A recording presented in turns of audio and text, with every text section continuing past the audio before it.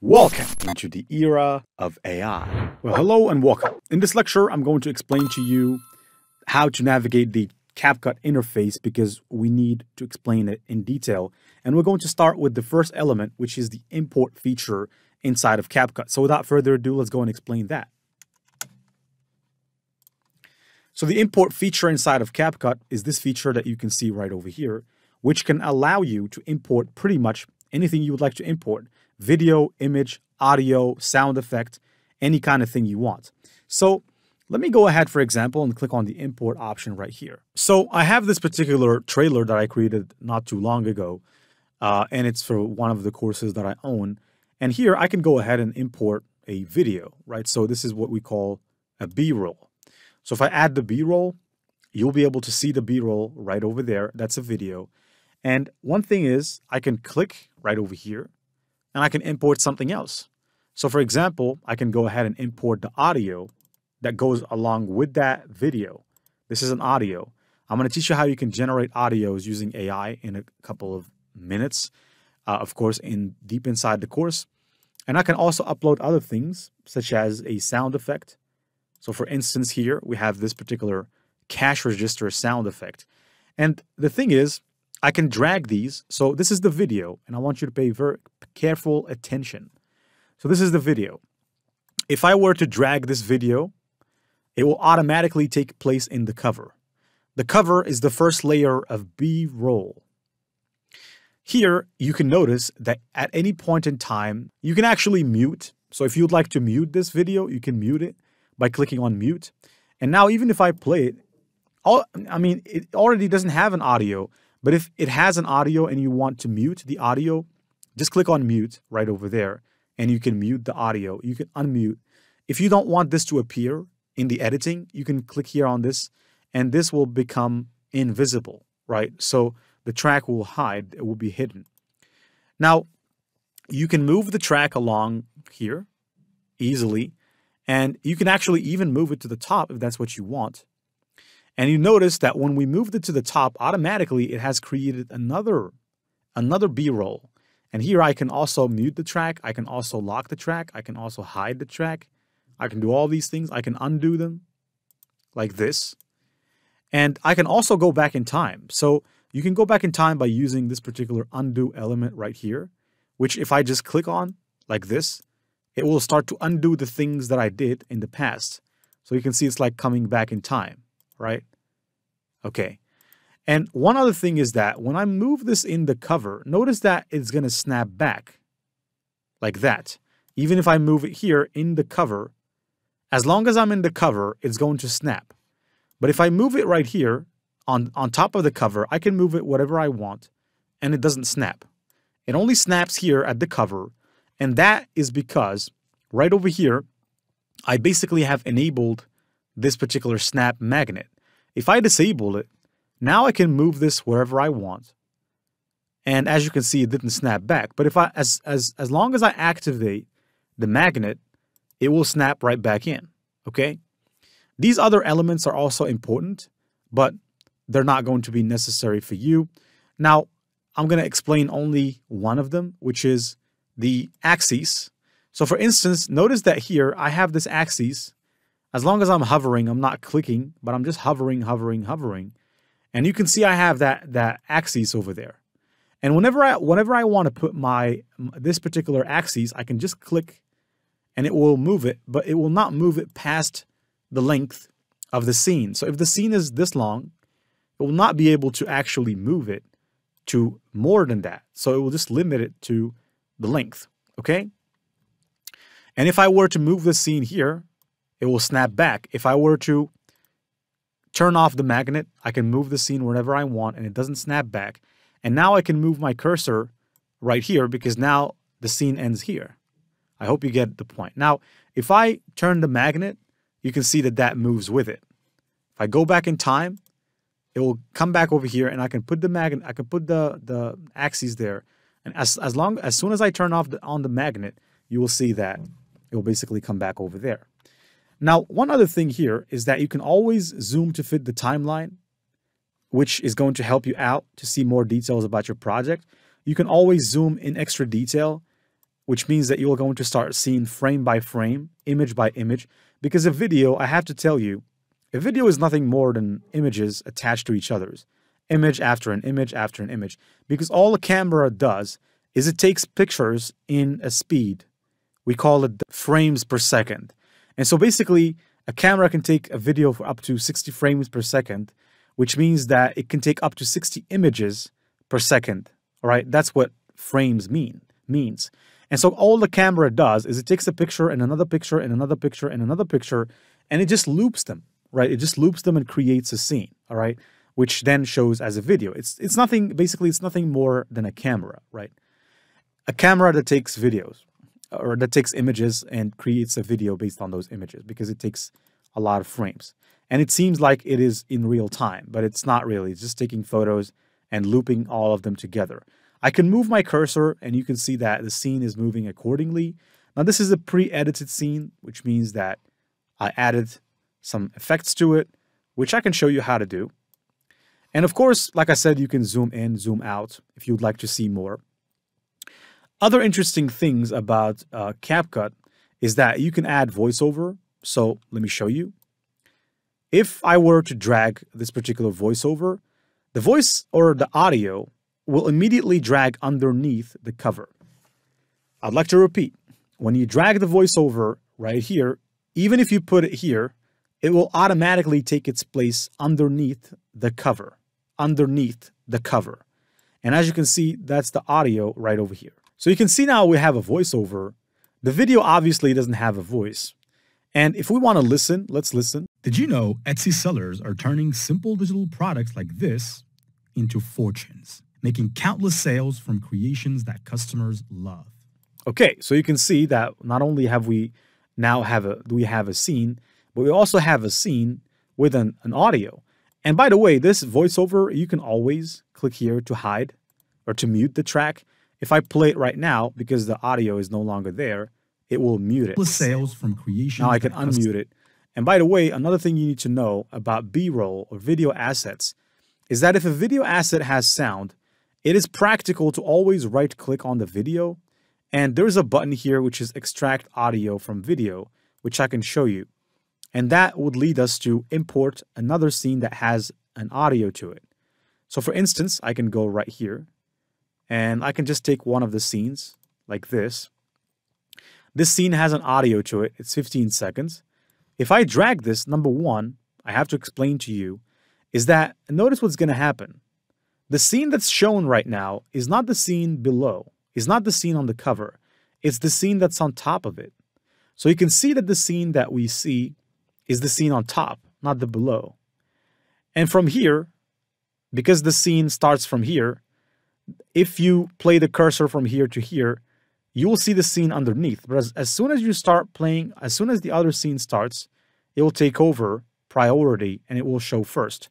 So this should tell you that the scenes that play are the scenes that are at the top. All right? So I hope that you get that. This scene obviously has a voiceover to it. I know that. It has an audio. If I right-click on that scene, I have a lot of options here, right? So I can copy, cut, delete it. I can split the scene. I can edit it. I can remove filler words. I can create a compound clip. I can do vocal isolation in case there is music in that scene and I would like to remove the music from it and only keep vocal. I can also deactivate it if I want to. I can extract the audio or replace or arrange or render. If I click on extract the audio, notice what's going to happen. The audio will be extracted from that scene and it will be here. You can see it right here. This is the audio of that particular scene. All right. And you can see this audio has been placed exactly here at this particular moment because the scene starts from here and ends here. So the audio of this scene also will start from the same point and end at the same point, and it will go underneath the first voiceover that I added. But you can always change positions by dragging this one underneath the other one, or by moving this one, for example, right along with the other one on the same line. Or you can actually place them like this together, next to each other, One thing you should also know about editing on CapCut is that you have these cutting options, split. And I would not explain these, delete left, delete right. I think they're useful, but only if you're an advanced video editor. You would not really necessarily need them. Also, this selector right here, you would not really need it because you can do that manually. So for example, let's say that from this scene, I don't need the first part. I want to get rid of it from here to here. You can actually select the scene, make sure that your cursor is exactly where you want to cut. And then you can click here on split. Or you can click on Control B if you have a Windows computer. On Mac, it's going to be a bit different, but it's still a button plus the letter B. And that will split these scenes. It makes them two now. So these are two separate scenes. And I can move this other scene here. I can move this other one here. I can do whatever I want. But I can also take both scenes and I can create what I call, if I attach them, I can select both of them like that and right-click to create a compound effect or compound clip, in which case that brings them back together. It glues them back together and transforms them into one scene again, as you can see. Now here, layer number 1 is this scene. This one is obviously layer number 2, but you can always bring this to the top. And as you can see, the cover is empty, but now the video that we see is the one on top of this video. If I bring it downward, now the video that plays is the one on the top. The priority is always given to the video on the top. Other elements that you have to realize about videos and B-roll, not B-roll, and voiceover audio is that you can always control these elements. So for example, let's start with the audio. We have this voiceover right here, right? If you want to edit that, you can click it. Let's just say that you want to reduce the volume or increase the volume. First of all, let's listen to this audio, okay? This into fortunes. You listen to that, right? First of all, you have to make sure always that when this is playing, Countless sales from creations. In these two elements here, these small elements, you must make sure that the audio is coming from both these. Like this. If I play, you can see fortunes, making countless sales. The audio is playing in both earbuds because this tells you that if someone is using a headphone, then they will have no problem listening to the clip or the audio in both sets. But if it shows you that the audio is only coming out of one and not the other, then this tells you that when someone is playing the video, they will not be able to listen to all of it, right? They'll only be able to listen on one earphone. Now the audio, like I said, you can, if you click it on the right-hand side, you can control the volume in decibels. You can increase it. Notice that I increased it a lot right now. So listen. Into fortunes, making countless sales. All right, so that increased the volume. If I decrease the volume, I can decrease it like this and we can listen again. Into fortunes, making countless sales from. All right, and I can always click on the video and keep modifying the volume as I see fit, up and down, up and down. And you can also modify the volume from here, up, down, up, down, up, down. Okay? So, and if, for example, the volume has a lot of loud noises, there is some noise in your volume, let's say you filmed it outside, you can always click on that audio, reduce the noise by clicking on Reduce Noise. This is an AI feature, which is going to reduce the noise of your audio. You can also normalize loudness. So if your audio is loud, it will actually tone it down. It will make the loudness go away. It will make it a smooth audio. If you would like to enhance your voice, you can click Enhance Voice or Video, and you can control the intensity of your voice, and that will enhance the quality of your voice. If your audio has music in it, you can use the vocal isolation feature, and you can only keep vocal if that's what you're interested with. And on the right-hand side, you can see that it is processing in the percentage right there. So pretty much, as you can see, there's a lot that you can do. You can also change your voice. So, for example, let's say that you want to use a voice changer. You can click right here on voice changers. We have both voice filters as well as voice characters. For example, let's say that you want to sound like a hacker. You can use a voice filter called Deep. If I click, now let's listen. Turning simple digital products like this into fortunes. And you can always control the pitch, the timbre, and this will tone it down. Making countless sales from creations that customers love. As you can see, you can always remove an effect by going back to original, and this will go back to your original voice. Making countless sales from creations that customers. And if you click right here again, if we go back to the voice filters, there's a lot of voice filters here. If you want to sound like you're on a telephone, now this is a pro one, but I'm just going to play it anyways. Did you know Etsy sellers are turning simple digital products like this into fortunes? So here we're sounding like we're on a telephone. You can sound as if you are on a megaphone. Did you know Etsy sellers are turning simple digital products like this? You can use the tremble. Did you know Etsy sellers are turning simple digital products like this? Did you know High. Etsy sellers are turning simple digital products? You can use a mic hog. Did you know Etsy sellers are turning simple digital Echo. Did you know Etsy sellers are turning simple digital products like this? Synth. Did you know Etsy sellers are turning simple digital products like this? Low battery.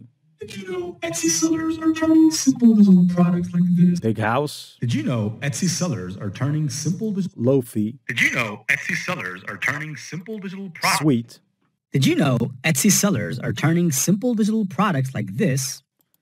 All right. And there's a lot. And you can always go back to original. You can also change your voice by clicking on voice characters. For example, if you want to sound like a queen, you can click here. Into fortunes. It's loading, so it's loading right now, which means that I'm just going to have to wait. Let's listen now. This into fortunes, making countless sales from creations that customers love. You can see I changed my voice entirely. I can sound like a chipmunk. Did you know Etsy sellers are turning simple digital products like this into fortunes? I can sound like a trickster. So Etsy sellers are turning simple digital products like this into fortunes, making And so on. I can always go back into original. And here we have speech to song, which I never actually used, to be honest with you. And here you can control the speed. So let's say you want to make the voiceover speed up a little. You can either move the needle like this, which is going to speed the audio. It's also going to make it smaller in size. That's understandable. Turning simple digital products like this into fortunes. You can see that that sped it up. And I can speed it up some more. And let's listen right now. Like this into fortunes, making countless sales from creations that customers love. As you can see, that's sped up twice. And you can also, instead of speeding it up like this, you can decide about the length. So if you control the length, you also control the speed. So if I make this instead of 9.5 and make it 8 seconds, it will speed it up, right? But if I make it 12 seconds, it will slow it down. Into fortune. So if I click right here and I actually make it 20 seconds, it will slow it down so much. It will be very slow. All right, so let me show you. Listen to how slow this will be. Etsy sellers are turning simple digital products like this into fortunes. As you can see, that's quite slow, all right? And I can always go back to 9.5, which is the basic duration. So I can click here, 9.5, 9.5, and that's it, right? And as you can see, that's pretty much good up until now. Now, pretty much the things that we've done for a audio, we can also do for a video, except for we don't have access to the voice changer, and we don't have access to other things as well. So for example, this one here, because we removed the audio from it, we don't have access to the audio inside of it, all right? But we can scale the scene, making it bigger, smaller, like that. We can play with it. You can also scale it by taking it from here and then scaling it from the screen, back and forth. You can position it wherever you want. And here you have these uniform scale, which you can use if you're interested with. I prefer to use manual. You can add motion blur to the picture if you want to add some blur. If you want to blend a picture with, or a video with another one, then you can actually use that. You can remove a background. So for example, if you have a video with yourself and there is a background, you can actually use the custom background removal or the chroma key to remove a background off a video. You can use a mask, or the mask also can help you out in basically putting yourself in the middle of a heart or in the middle of a rectangle or a circle. You can retouch by adding some filters. So if I enable the retouch right here, these are some filters that I can add. So for this, I will need the scene that I appeared in. So let me go ahead and grab a scene in which I appear. So for instance, here's a scene in which I actually appear, and I can drag it right here just to showcase. I'm going to drag it here. I just want to showcase to you that you can actually edit this. You can retouch the face, you can retouch elements. And also one other thing, if you would like to scale this to edit in at ease, you can actually grab from here and then make it bigger so that you can reduce the size of the import side and you can focus a little bit more on the screen. And you can also do the same thing from here, right? You can scale this up and down like that. And you can also do the same thing from here, right? So you can pretty much do all of those things if you're interested with making each of these bigger, depending on your screen. But if you have a big screen, it's going to be good. Now here, I can retouch. So pretty much I can add a smoothness to the picture. The video, I can add smile lines. I can add bright eye. I can add dark cycles, brighten, white teeth. I can whiten my teeth. I can add a tone. For instance, add a degree of warmth, and so on and so forth. So these are just some retouching features that you can use. And then there's also other elements, such as speed. You can make the video faster. Because this video here has audio, I didn't extract it from it. I can also access its audio, and I can basically increase the audio volume. I can do a bunch of things that we explained earlier. So they're pretty much the same, as you can see. And then I can basically, now tracking is not interesting to me. Animation is not interesting for B-roll because I'm not going to add animation to a B-roll. But I would like to explain to you animation later. Now let's just take it step by step. Adjustments are also a very interesting feature, which can enable you to adjust your video, the colors in your video. If you click on adjustments, you can see right here that we have access to a temp, or add temperature, add a tint, saturation. We can add exposure, more contrast, and you can see as I'm doing this, the video is changing in real time. And so, by the way, if I want to change the color of what I'm wearing, I can change it by controlling the hue, right? And I can also do that by going to the HSL. And here in the HSL, I can actually pick a color. So the color of the shirt, I believe, is this one. So if I click that, I can actually change that, right? I can change the tint, and you can see that that changes the color of what I'm wearing. It also changes the color of the background entirely. So as you can see, that's also a pretty good editing trick that you can do. And also here, you get access to adjustments also on the left-hand side, except for this is not attached. This is custom adjustment. So it doesn't have to be attached to a specific video.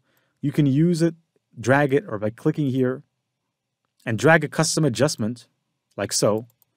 And once you place that custom adjustment, you can also edit the effects on that particular custom adjustment, and you can spread it across any scene that you so desire. Okay, so if I click on this custom adjustment here, I can also add temp, tint, saturation, and so on and so forth. But the thing is, I can actually spread it as long as I want to cover as long or as many scenes as I want. So now, if I spread it like this, if I spread it from the beginning, for example, if I take this custom adjustment and spread it from the beginning to the end, this will actually make my job easier because it will just apply one filter to the entire videos. If I actually move it backwards, it will actually only apply it up until this point, okay, and not from here to here. You can also save it as preset if you want to save it, and you also have to live inside of the video. So for example here, let me just remove this.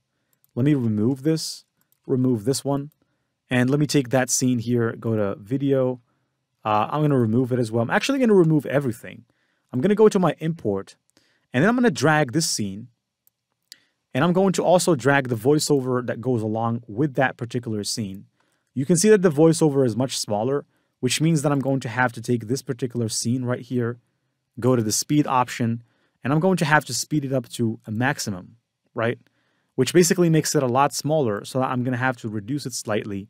And you can see that right now, our scene is now as big as the voiceover, and I can still control it like this. Like this, as you can see. And as you can see right now, the scene matches the voiceover length, like that. And you have to listen to the video. So if we listen to the video. Did you know Etsy sellers are turning simple digital products like this into fortunes? The moment I say fortunes, I'm going to stop. And I have this effect. It's a sound effect that I can drag it. It's a cash register. And when I drag that cash register, you can see right now, it is over here. I can just lower the volume of it slightly. And now if I play this, listen. Making countless The moment I said fortunes, making that went with it, which is good, but it's not the best because I can add a sticker, like a money bag, that also starts the moment the audio starts. So I can go to stickers right here, and I can particularly pick a sticker that I can animate. So I can go and look for money. In the stickers, there is money. And if I search for money, you'll be able to see that there's a lot of money stickers. Some of them are animated. So for example, if you like this one, this is an animated sticker, you can drag it here. And you can actually control how much you want it to show in the footage. It doesn't have to be huge, but if you'd like to animate it, it has to have a specific size. And I can actually make this a little bit bigger, position it in the center, and click on animation here. And I can pretty much go to animation and add a bounce in animation like this. And basically go to out and add a bounce out animation. And if I play from scratch to fortune, making countless sales from creation. You can see that that actually looks pretty good. All right. So pretty much this is it for this complete tutorial regarding CapCut. One of the things that I have to check with you before going is that you also have an option to control the aspect ratio of your video. But since we're creating large video here, 16:9 is good. If you want to transform it to a TikTok size, click on 9:16. That will automatically make it 9:16. But then again, you'll have to make sure you edit this accordingly. You can scale. You can take a video and pretty much scale it to fit the entirety, or just keep it like this. And you can always go back and forth between sizes of the video, right, like that. So by controlling the aspect ratio. And you can also take an audio recording of yourself. In case you don't want to go and take an audio recording separately, you can use this audio recording and you can take an audio recording. Now there's other features as well, which we're going to explain. So let's go ahead and make sure that we explain them along the way before we can be ready to get started editing. But hopefully we're going to share with you pretty much all the necessary elements and the key elements for editing so that you can be ready. Stay tuned for the next video.